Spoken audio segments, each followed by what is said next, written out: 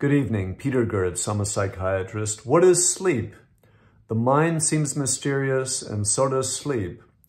We can measure certain aspects of sleep with, for instance, an EEG machine measuring brain waves, and we can differentiate non-REM, so non-rapid eye movement sleep, from rapid eye movement sleep.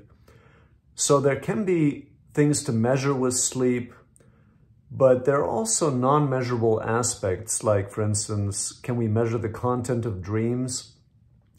So we don't necessarily get to the essence of sleep with measurements. And what made me think about this is sleep-related hallucinations. So a patient told me that she was seeing things, seeing people in her house, and that was very troublesome for her. And she even on one occasion called the police. And when I talked with her more about it, it sounded like these episodes of seeing and hearing people were related to either waking up or going to sleep. So the transitions between wakefulness and sleep, either going to sleep or waking up.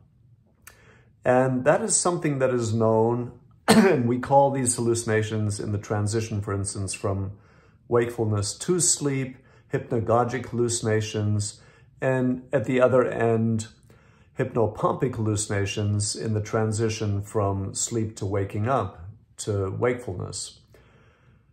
And what it seems to be is an intrusion of dreaming into wakefulness. So a transition state, fascinating.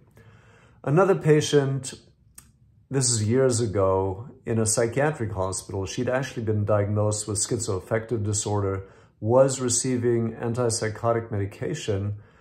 But when I talked with her more in detail, it also sounded like her auditory hallucinations, and I don't know if she had visual hallucinations also, but the voices she was hearing sounded like they were correlated with either waking up or going to sleep. So I actually discontinued her antipsychotic medication, and from what I remember, she did fine. So we do have to be careful as psychiatrists or as doctors in general with diagnoses. We can really get blindsided sometimes, and people can get misdiagnosed. And then, for example, this lady could have potentially been on antipsychotic medication for years without needing it necessarily.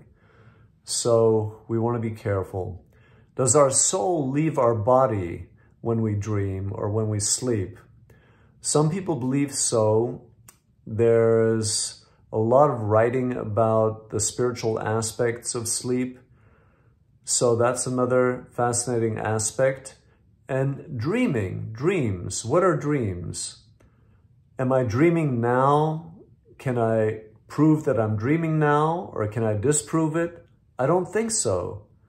So this could potentially be a dream right now. Interesting.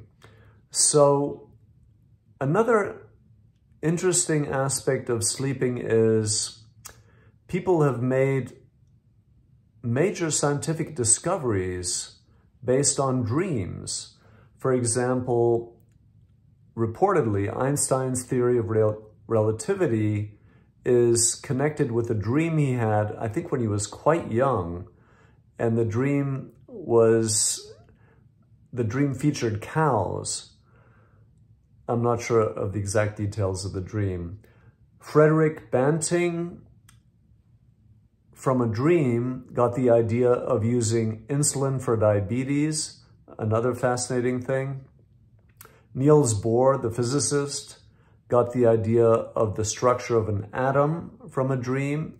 I think he may have been dreaming about planets circling each other, and he got the idea of the structure of an atom from that. And I think that structure now, quote, structure of an atom, is now outdated.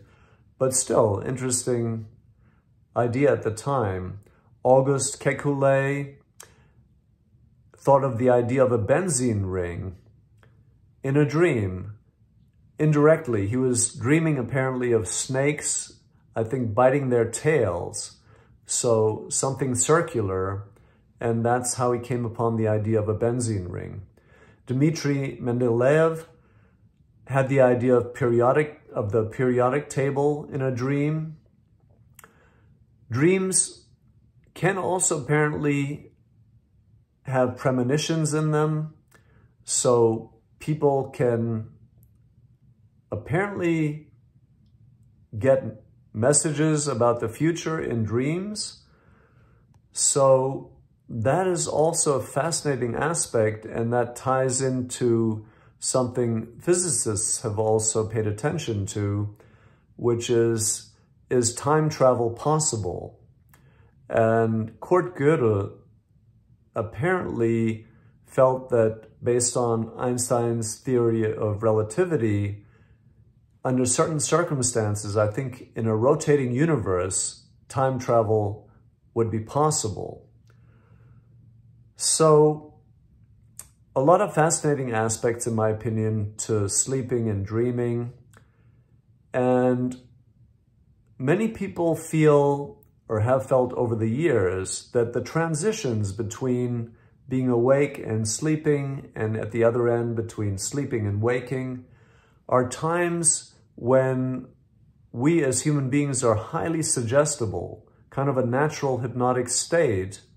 And people that have tried to use these transitions either into sleep or out of sleep, people have tried to use those times to suggest things to themselves and to try to get those suggestions to get into their subconscious. Like, for instance, certain goals they want to attain, they tried to, so to speak, feed to their subconscious or unconscious mind during those transitions between wakefulness and sleep, and at the other end, sleep and wakefulness. Thank you.